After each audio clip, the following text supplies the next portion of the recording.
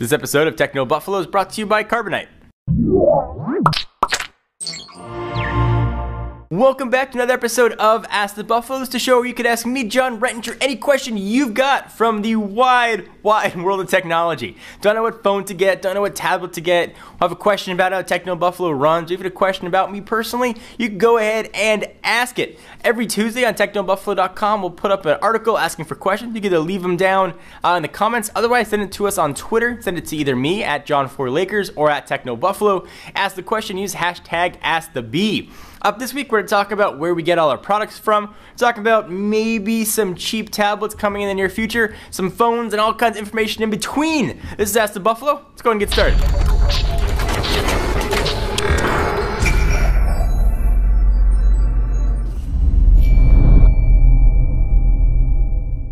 So about every 6 months or so, I will answer this question. I want to know about where our gadgets come from. This one comes from Twitter and user PerAlien12. Hey John, how does CB get their devices? Does the company have to pay for them, or do companies send them like a trade-off for free advertising? First and foremost, never trade off for free advertising. That is not only illegal, it's unethical and not awesome. So no, that misconception that sites do that is absolutely ludicrous. Respectable sites, absolutely not. Most of the devices we get as review units, and we always disclose when they were sent to us by the company. If you watch our videos, I'll say this phone was sent to us courtesy of AT&T.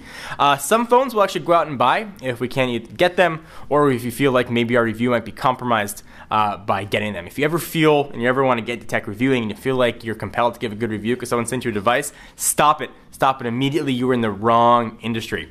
You can't be afraid to give an honest opinion, otherwise you're never going to get credibility in this industry. So hopefully that helps answer your question. So next question comes from Jesse Gabriel, who asks, can you do Ask the Buffalo for the entire time with a Batman voice?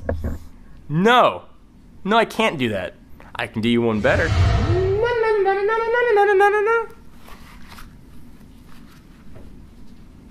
Alright, so our next question comes from at D1 Hugains. At John4Lakers, what will CES cover? CES is going to cover Gotham. It's going to cover the extent of consumer electronics. It stands for Consumer Electronics Show. That's what it stands for.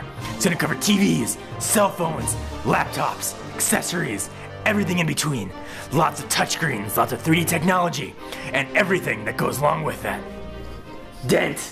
So now that I've got a sore throat, I don't know how Christian Bale did that for 3 movies. What are you doing? Get out of the frame! This isn't amateur hour. What are you doing, man? Alright, so the Microsoft Surface is just a few months old, but already there's talk, or at least hope, that maybe we'll see a lower price version of presumably the RT version.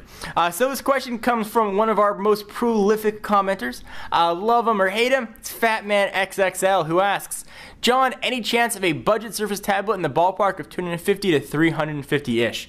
I would say no until we see an update to the current RT version. You know, like Apple does with their tablets when a new version comes out, they discount the outgoing model. So probably 6 to 8 months when we see a new spec'd RT version, we probably will see a price reduction on the existing RT models. Microsoft undoubtedly will have stock to burn, so we should see a lower price. If you've been waiting for that Windows 8 tablet, you really want to pick up a Surface, then maybe you want to wait probably about 6 more months. So we take a minute from answering all your questions to thank our friends and sponsors at Carbonite. Carbonite Online Backup is automatic cloud backup for the computer files at your home office or small business. Just set it up once and Carbonite will protect your computer files so you don't have to worry about it. You can stay focused on running your own business. No hardware is going to be required. With Carbonite, getting lost files back is super easy. Your employees can even access their backed up files on their smartphones or iPad with the free Carbonite app. Carbonite is the better backup plan for your home office or small business or just all your stuff. Start your free trial today at Carbonite.com and enter offer code TECHNO and you get 2 free months if you decide to buy. Give it a shot, there's no risk at all. That's Carbonite.com and the offer code for 2 bonus months is TECHNO. Now back to the questions. Alright, so let's go from Microsoft over to BlackBerry. User at Domingo Knows says, at John4Lakers, do you think BB10 will get enough dev support to compete with at least Windows Phone 8? I hope so. The answer is still yet to be written. Microsoft paid developers a ton of money, bribed them with cash and free phones to start coding for them. Certainly RIM does not have the deep pockets that Microsoft does, but I'm hopeful that developers will come back to BlackBerry, that they'll be excited to develop for a new platform. BlackBerry 10 based on QNX looks pretty awesome, and I am fingers crossed hoping developers will flock to it. But only time is going to tell, and of course, RIM's got to release the darn things. Thank you guys for watching another episode of Ask the Buffalo. Be sure to check us out at technobuffalo.com for the latest and greatest tech news. It's freshly redesigned and ready for you to peruse. I am John Rettinger. I'll see you next video.